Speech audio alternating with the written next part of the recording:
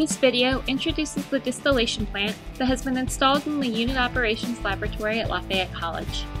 The purpose of the plant is to provide students with an educational tool through which they can learn about distillation, process control, and other unit operations.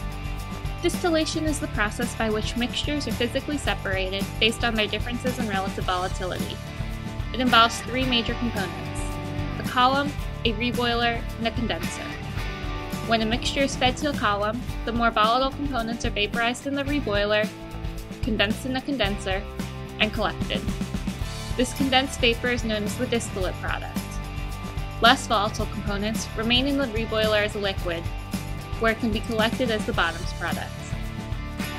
The distillation plant in the Unit Operations Laboratory can be used to achieve up to 99% separation by volume of methanol water or ethanol water mixtures. The plant is equipped with two columns, one packed column and one tray column. The packed column is filled with small pieces of metal, or packing.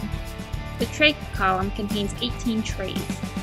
The purpose of the packing in the trays is to increase the surface area over which downcoming liquid and upcoming vapor contact each other, thus improving separation.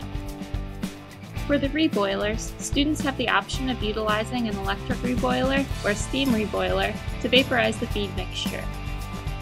Each column is equipped with a horizontal and a vertical partial condenser, where a fraction of the upcoming vapor is condensed and sent back to the column. This is known as the reflux. The remaining vapor continues on to be collected as distillate products. By having horizontal and vertical condensers, students can study how the overall separation is affected by the different orientations.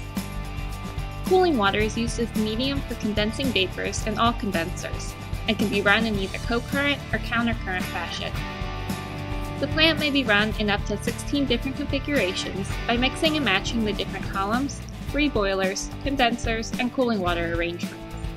Students may also operate one column or both columns at any given time through the use of two control stations featuring dual human-machine interfaces, or HMIs. To learn more about the operation of the distillation plant, watch the related videos on the LafayetteChBE YouTube channel.